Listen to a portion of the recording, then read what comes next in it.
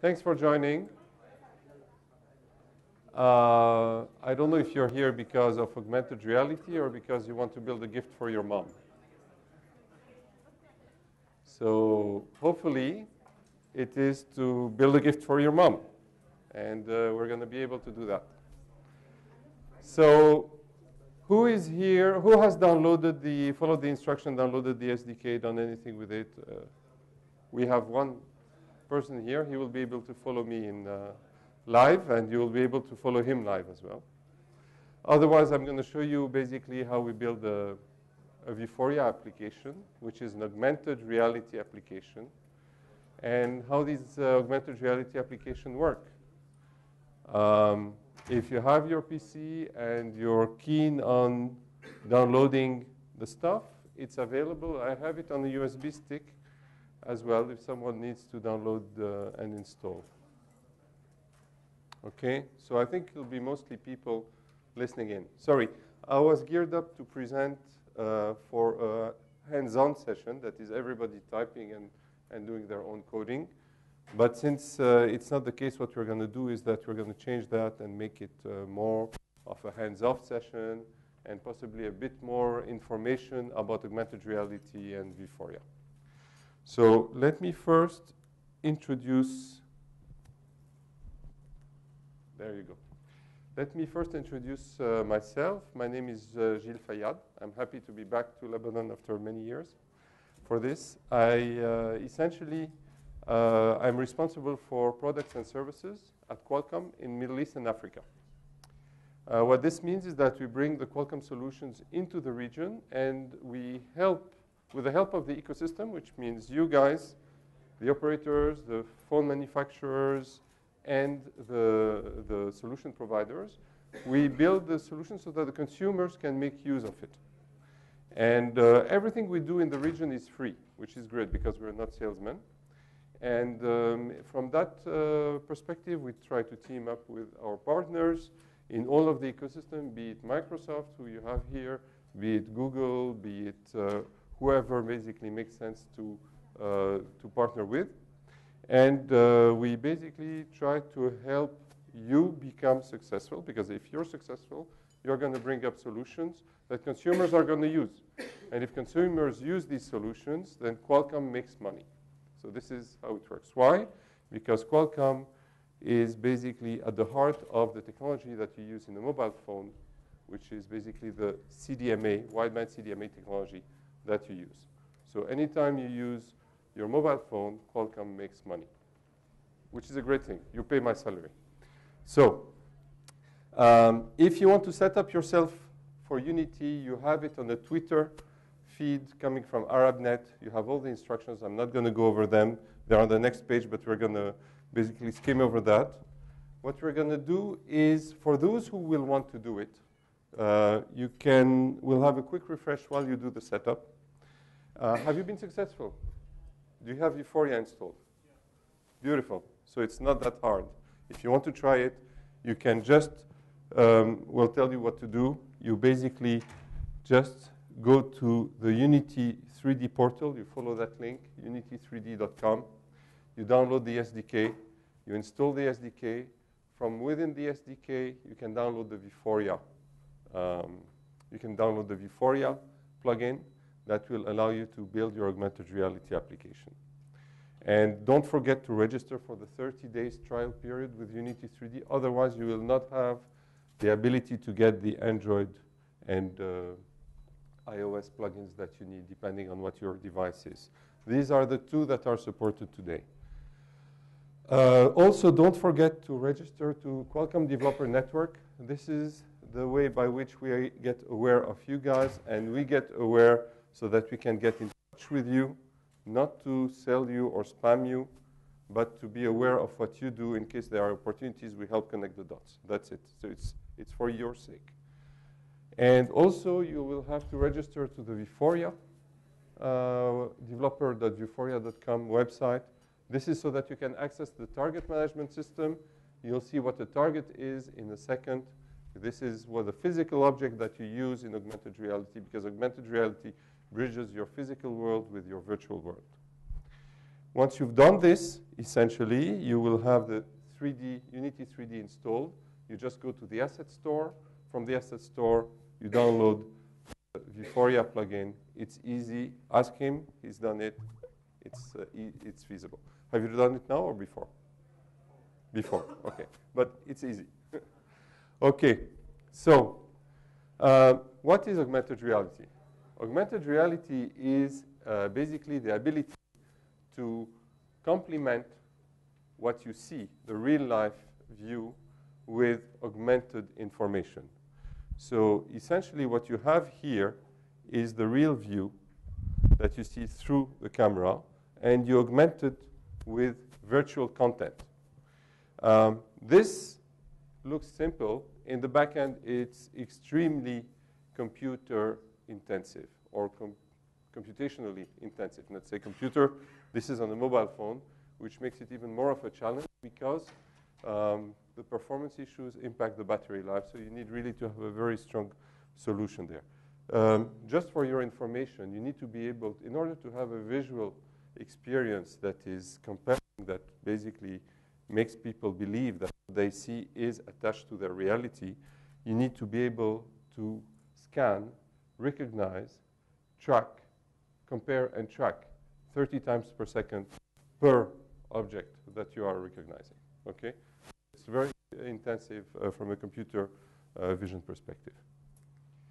Now, we're going to see a couple of applications where augmented reality is being used. This is just to give you an idea about where it goes and how it's being used.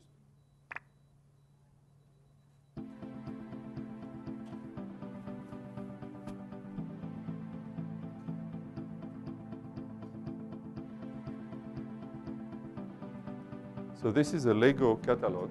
It's an actual Lego catalog. You can find it, and you can find the app. And it will basically help kids visualize what it is that they would be building. Or it would provide them with additional information about the object that they are trying to purchase or they are interested in. Same way, in education, remember the skeleton you had in the science class? Now you have that skeleton on your platform, on your tablet, with all the layers. I can show it to you, and we have all these demos running tomorrow, by the way, at the booth. So if you're here, you can go to the booth. Games and education. You can pick your own targets if you don't have if you don't have available targets. This is called user-defined targets.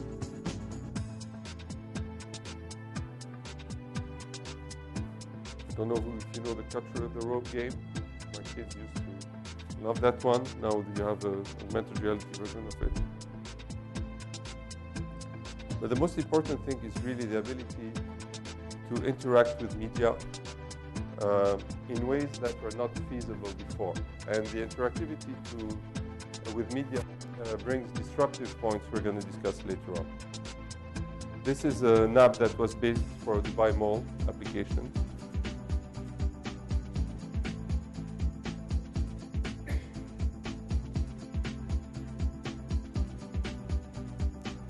It's also strong on furniture and appliances because you can visualize them in a real-life environment without having to buy them. You can simulate that. It also helps bound kids with solutions that they might not like a Band-Aid, for example. That's another example of how you can basically put an appliance in a place and see it. All of these apps are available on the App Store or the Google Play Store. You can take a real object and you can interact with it.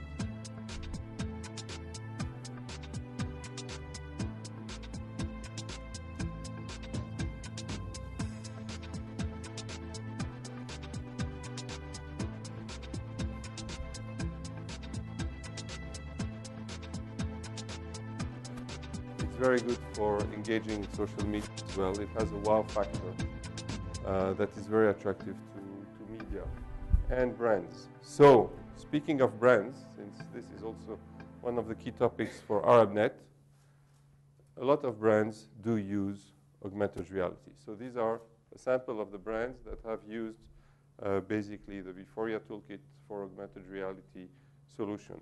They go into different categories and at different engagement levels. From the point of advertisement, which is the point of interest, which is, for example, the catalog where you see an object, to the point of sale, that could be the shelf where the object is in a supermarket, to the point of use, which is when you actually use the object. And from a marketing perspective, it is very, very disruptive. The reason it is disruptive is because it allows you to turn the point of interest into a point of sale. It allows you to essentially engage the customers at the advertisement level, at the level of the catalog. So it's no more spray and pray that the customer is going to get the message. It is you get the message, and you know if they are interested in it, you know what they are interested in. You get that feedback from the application if you want, if you build the application right. And it allows you beyond that to engage them in the sale. You can sell the product before the customer has set foot in your store. And this is very appealing, very, very appealing to brands. So the kind of brands that are using it are in all the categories that you find today. And the type of brands who are using them in the different categories are just listed there. So this is what basically these brands have been doing with the Vuforia toolkit. This is the very same toolkit we're going to show today how to build an application with. The toolkit is free. It's available on the Vuforia developer website. Again, developer.vuforia.com, right? And it's one of the many software development kits that Qualcomm offers for free so that you develop successful applications so that we be successful as well. It's a win-win situation. So if you look at the uptake of Vuforia, it has been tremendous. We basically have north of 45,000 developers now out of more than 130 countries. MEA is a bit more lukewarm, quite frankly. Europe is 25% of the developers. The US themselves are about 20% of the developers. But we do have a few developers in Middle East and Africa, mostly in Egypt, in Pakistan, in South Africa, which are markets, but also in Lebanon. So if you're interested, we offer not only the SDKs, but we also offer trainings on these SDKs. And the Vuforia one as well as other ones. And you will be able to get these trainings. Just sign up, let us know who you are, and we'll make sure that you're aware of the trainings either through us or through our partners for this SDK or for other ones. In terms of the platform, in terms of the rewards, so this is not just us saying it's a good augmented reality SDK. It's actually the industry itself that recognizes it, from Cannes to Apple to basically other big names in the industry who recognize the quality of the kit. Now we're going to go a bit more deep into what is augmented reality, how you work with it. So the first thing is about detecting targets. You see, when I point to something, I recognize it. The type of targets I can recognize are either flat surfaces like images or frame markers. The frame markers are kind of empty, hollowed QR codes. You can draw anything in. The important thing is that you keep that on the side. And 3D objects. Simple 3D objects can be recognized the same way. Okay? So these are the targets. What do you do with these targets? You choose them, and they should represent a physical object, obviously. And essentially, then you have to upload the target in itself, which is the image that is sitting on the object, on the target management system. And then you can upload many of them, and you can put them in a batch and get them on your phone for offline processing. Or, as we're going to see with the cloud version that is coming up, that is now available, basically you will be able to download as many as you need because all the recognition is being done in the cloud. Once you choose your targets, you have to develop your assets. The assets are the things that you add, be it a video, an audio file, a URL, a 3D object. What we're going to do is put a 3D object on a target. You have to develop that content, or you can buy it, or you can acquire it, and you can do it basically in different tools, such as Maya or Blender or different 3D CAD tools, if it's a 3D thing. And then you have to integrate it in your app. You have two ways of integrating it in your app. In the native SDK, that is the software developer kit that integrates to the Android or iOS development environment, so either to Xcode or to Eclipse. And then you build your application the way you would do it normally, or you do it through Unity. So how many of you use Unity? Okay, so these are the guys who basically downloaded it. Unity is a very popular development environment. It's also cross-platforms, not only for Android and iOS, but it runs also on Windows, which is a great thing. This way you can basically be able to reach more and more of the devices that are coming out. And basically you are able, with that platform, to build an application. The drawback of Unity, quote unquote, is that everything is built in Unity, right? You can obviously integrate Unity with native applications, but it is a bit more tedious. So if you have an app that you want to add augmented reality to, better go the SDK route. If you're starting from scratch, you can start with Unity and get done within an hour, like we're going to see today. The next version of the SDK, version 2.0, basically enables you to have the targets on the cloud. It allows you also to bring simple 2D and text images, etc., on top of the targets, and allows you to, again, integrate the app with the same tools as before. What it brings is the ability to really have access to millions and millions and millions of images offline, and be able to recognize these and treat them. This is very useful in, again, catalog-based application, where you want to have the ability to recognize different images and also update the images without having to go through the hassle of updating the app so that it can download the targets. Something you can do in 1.5, but in a bit more tedious way, I would say, something that needs to be a bit more controlled. It has pros and cons. 2.0 is very good if you're online. 1.5 is very good if you're offline. 2.0 will do recognition in the cloud that will take about 1 second to recognize an object. 1.5 will do it on the device itself, will happen very fast, within 100 milliseconds. Drawback is, for 1.5, you need to refresh the target. So the app is limited in its functionality in the sense that it better be the same logic. So imagine that you have a newspaper where you have a picture on the front page that gives you the latest news. That picture, by the time it's printed, the news is outdated. If the newspaper would like to provide the most up-to-date news, they could have a YouTube clip that would replace that image.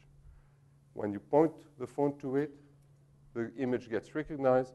A YouTube clip with the latest information about the event that is being portrayed on that front page plays out, right? So the application in itself doesn't change. Every day you're going to reuse the same application. The logic is going to be the same. The only thing that needs to change is the image being recognized and the content that is being played. And these can be updated and refreshed on a daily basis. For that, you don't need 2.0. You can do it with 1.5 alone. Okay? So to give you an idea where 2.0 is interesting as well, is when you are, for example, in a shop environment. So American Apparel is using augmented reality in order to bring an experience and engagement with consumers that is not feasible otherwise in a retail environment.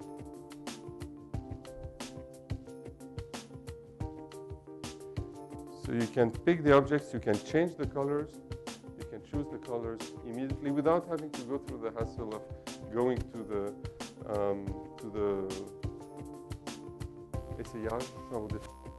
the room where you try them.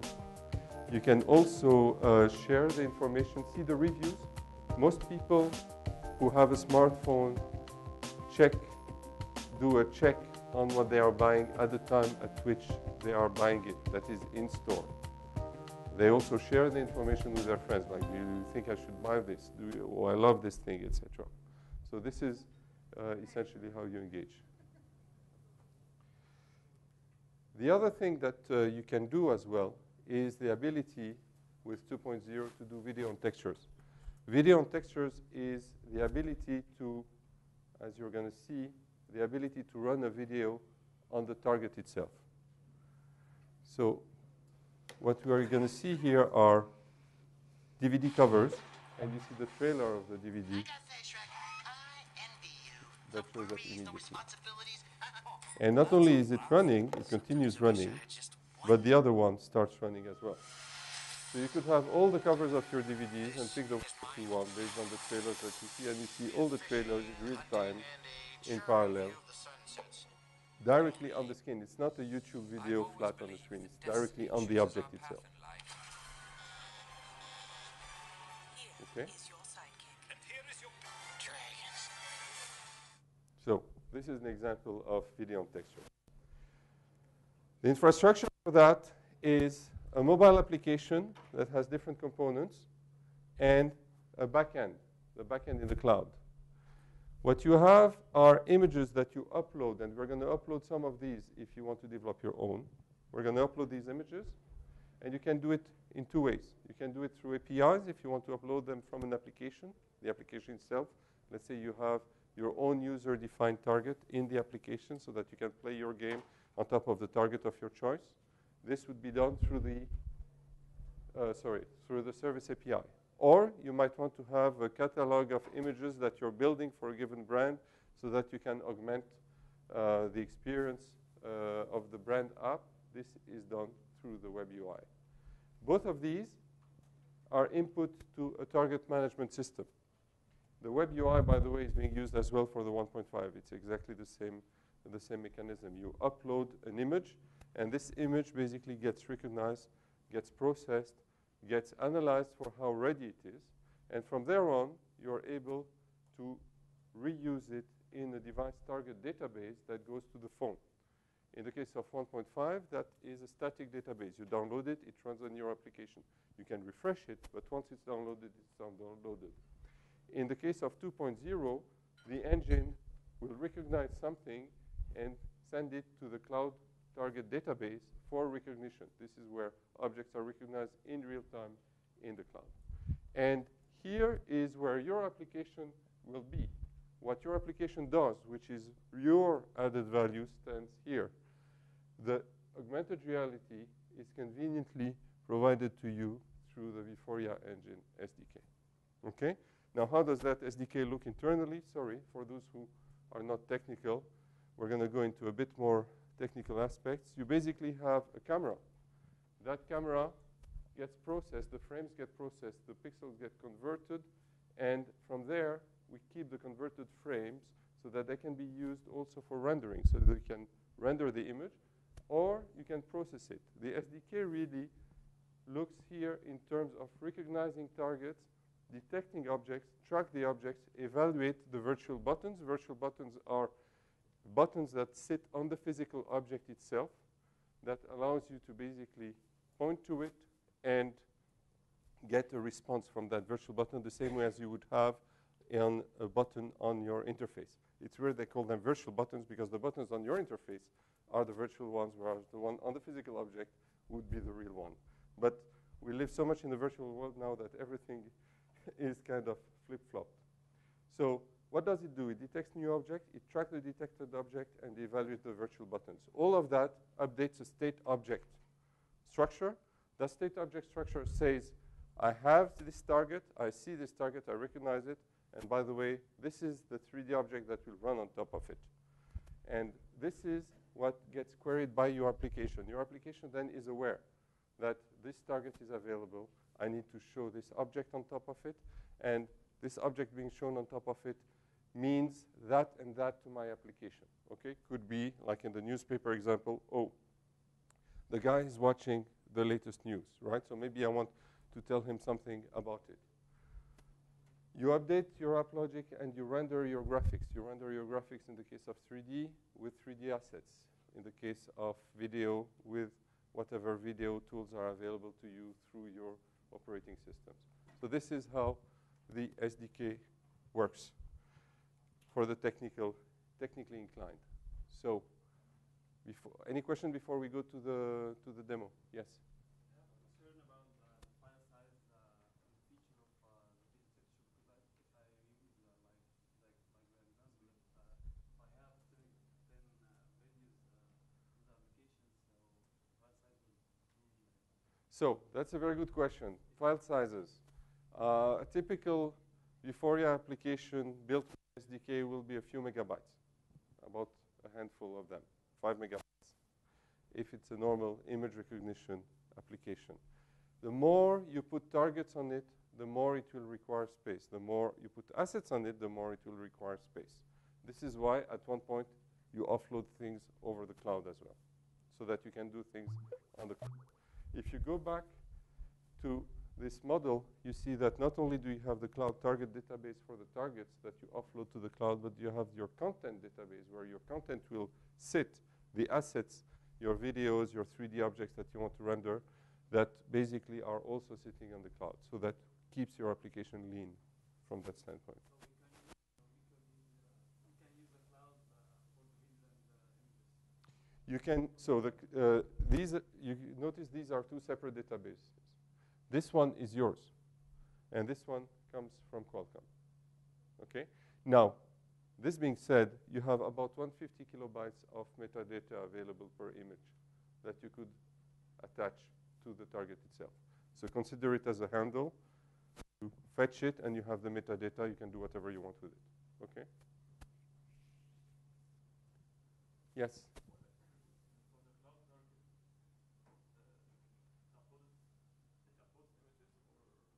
So you upload the images. We're gonna do it ourselves. For the cloud target? Yes.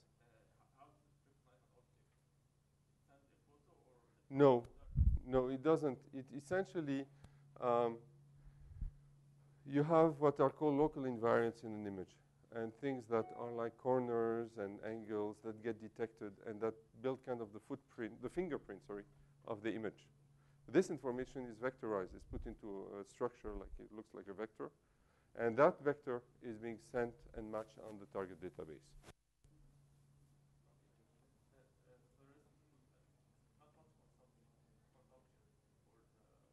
Consumption of what? It's nothing. The vector is 150 bytes or so, nothing fancy. You don't send the whole image, no. Otherwise, you wouldn't be able to recognize it that fast.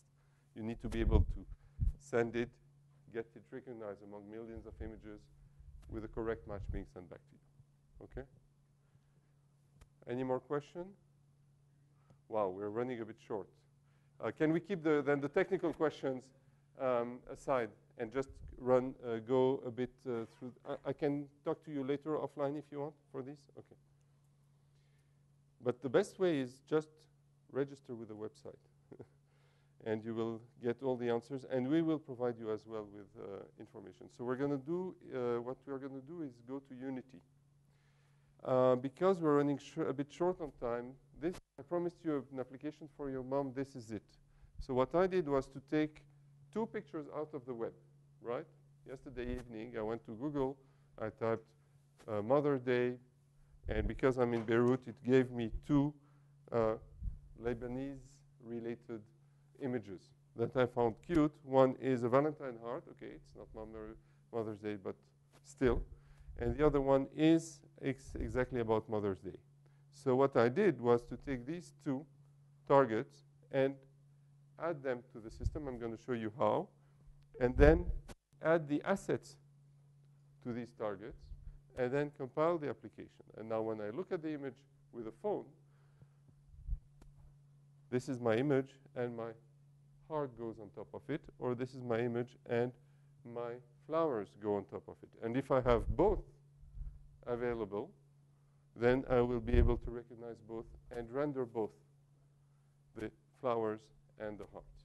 Okay? So we're going to go very quickly through that. I'm going to try to do it now. I have so many things that are popping up. Anyway, so let me close this one and do a new project. This is what we do. We do new projects, and we're going to call it ArabNet 4. That might exist. So let's call it ArabNet 4. And then what we're now going to pick are the Vuforia packages that are available there. If you need to develop for iOS, you pick the iOS one. For Android, the Android one. I'm going to develop for Android. And I click Create Project. And I'm going to get into a completely new project. Let me close this thing. And let me go back to Unity here.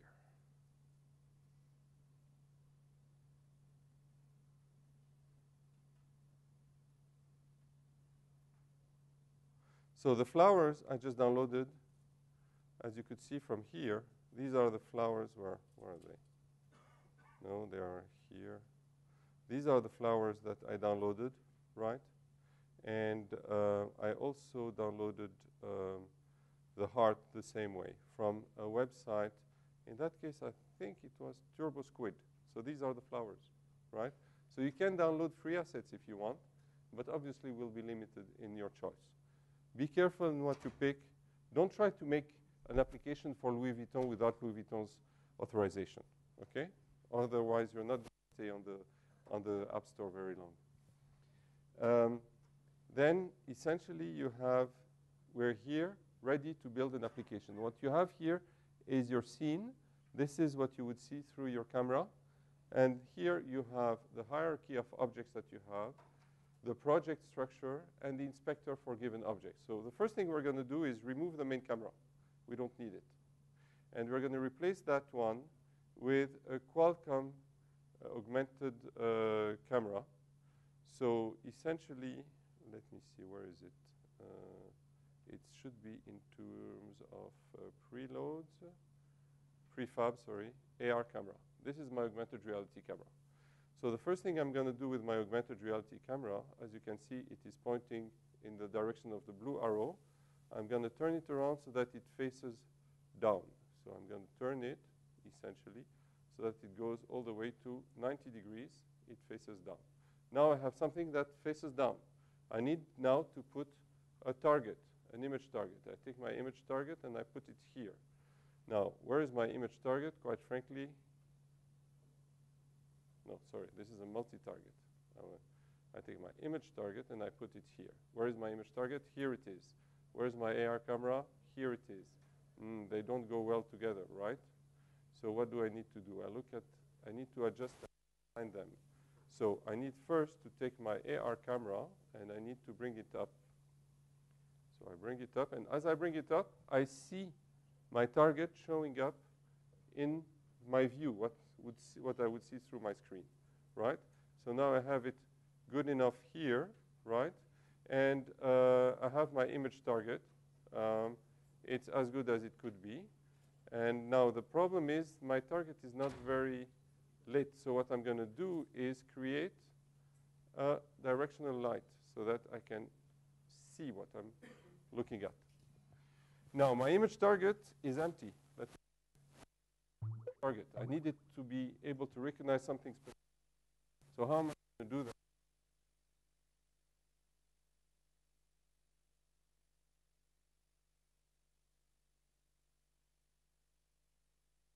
Set that I have, right? Or I could tell it to download that image that I downloaded, right? These flowers things and these things. So how do I do that? I have uploaded them on target management system. Here's my target with my two targets. If I look at the Mother Day one, then you're going to see that it has 4 stars. 4 stars are important because I'm not linked or what? Oh, I'm not connected to my account. Okay. So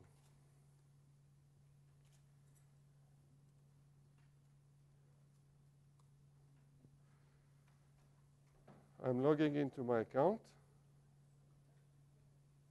Okay. Anyway, you saw my targets. Good thing I had them up. These are, for ArabNet, my 2 targets.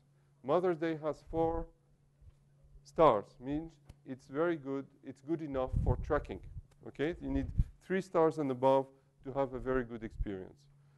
Valentine has less stars. It's 3. What are the stars based on? It's based on the ability really to have not only a unique fingerprint to the image, but contrast and a level of detail that is distributed enough so that when you put your object on it, when you move the object, when you move the physical object, it can be tracked very easily because it has all of the information well distributed on the target itself. As well, if you hide a piece of the target, you need to be still able to see your asset. So it needs to be able to work with partial information of the image, not the full image. So this is, the more you have star, the better it is. These are my 2 targets. Now, if I want to download them, I can select them, 1, 2, and I download the selected target. If I download the selected target, they will show into my, let's see if it works. Yes, it should. And I'm going to call it ArabNet 2013 or to ArabNet. Let's call it ArabNet. Okay? And if I say create, let's see if it works.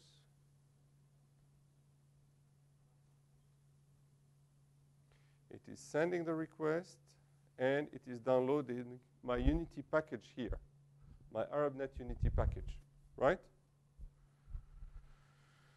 So these are my 2 images. I uploaded. The first thing I did was just to upload them on the target management system. They gave me a rating. Rating means the images are good enough.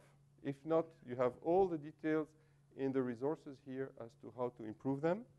And I basically got my targets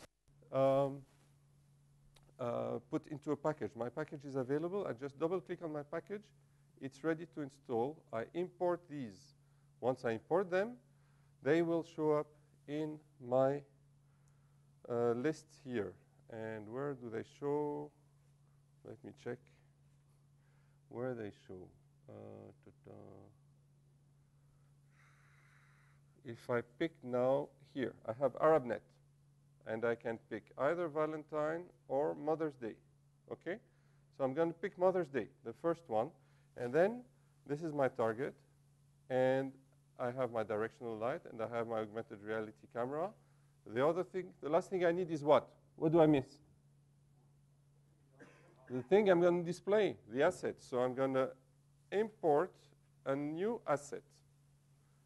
And the asset I'm going to import is in, let's see, maybe it's that one. Do I have heart? It's called heart.obj. Here it is. Wherever it is, I don't care. I'm importing that asset. This is my heart. Well, virtually speaking. I add my heart here. Now my heart shows up in my environment. I need to bring it on top of my target. Oh, it shows up now in my viewfinder. I bring it down. Let's see where it is exactly. It's pretty much on the target. By the way, I don't like it. Why? I don't like its color. So let me change my heart's color. I'm going to make it, how about I make it red? Okay? So now we have a red heart on top of a target, right? We're pretty much done, almost. The other thing we need now is on the AR camera, we need to link the heart, we need to link it to the image target. That's the way to tell Unity very simply, I want this asset to show on that target. Okay, I want this object to show on that image. And then I'm done. I just have to make sure my settings are done, which is basically that the active data set recognized by the camera is ArabNet, that it loads it. And at the image target level, I just need to make sure ArabNet Mother's Day, all is done. So Unity, I'm going to build my scene. I add my current scene, and let's save it, and let's call it ArabNet demo. And now here is my ArabNet demo, and I could develop for PC and Mac, but since this is for augmented reality on the handphone, on a handset, I can develop for Android. I look at the player settings, and in the player settings, I'm going to say, okay, I'm going to start using it with Froyo. I don't need anything below Froyo at this point in time. And I always miss something in this thing. So if it works, it's a miracle. But anyway, let's say build, and it should be, let's call it ArabNet. Oh, before we build it, let's do one thing before we do that. Let's give it an icon. And the icon we're going to pick up is the very same. And why don't we give it also a splash image, which is also the same. This way, it will show up when we run the application. And now we say build. Let me just check the setting again. No. Okay, for Android, player setting. Oh, here it is. Other settings. So Android. Oh, yes, I knew I missed something. So here I'm going to call it QC Mia for Qualcomm Mia, and the product I'm going to call ArabNet. And that's it. You see, it's not that hard. Now I say build. And ArabNet demo. Save, and we go. While we do this, I'm going to bring up an Android phone. If you have an Android phone, you can run it. We should be done in 5 minutes. So we need to launch this phone.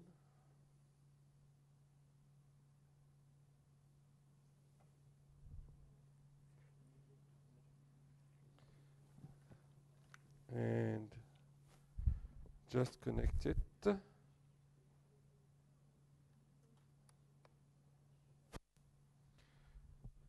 So the phone is launching. Maybe for the demo, to prove you that the demo works, you will have to see it on my phone. I can't really do differently. Maybe what I can do is I'm going to try first to secure the thing to show you the app. I'm going to run the Mother's Day app here, right? You see it? It's the same image. Now look well at my hand. Now I'm going to put this, which shows you the viewfinder. That is what you see, right? I'm going to put it on top of the image.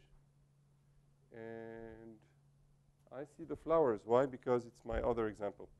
So let me pick up the heart one. The heart one here, the Valentine JPEG. Same thing. Now if I put it up, I see my heart in 3D. You see the heart? Now, if this is an object that is flat, you will see the heart. You will see the heart, sorry. Because I'm top of it. So you see the heart in 3D. Now, if you have the thing printed out, the heart will look up like this, like a bottle, right? Standing up. But because it's flat, it's showing differently. Now, I put in my other project, I put the two images together. So I'm going to show you the two next to each other. I'm going to open the mom thing, and I'm going to open the Valentine thing. And I'm going to put them next to each other. And hopefully, I should be able to get to see, let me make them a bit smaller so that we have space. I should be able to see them next to each other and see a heart on one and flowers on the other one. You see it? Yeah? The flowers are here and the heart is here. Flowers and heart, okay? And the nice thing is that it's a very intuitive interface. Because the object locks on it, you have basically the position of the object, the position of the phone that are locked. So when you zoom in, you're going to zoom in on your heart. If you turn around, you're going to turn around it, etc. So this is the application in itself. If we have 2 minutes, I can show you how to compile it or how to put it on the phone, but that's about it. Just did it, okay? So that's it. If you want to do an application like this, I'll be sitting for half an hour here. I'll help you build an application for your mom. Thank you.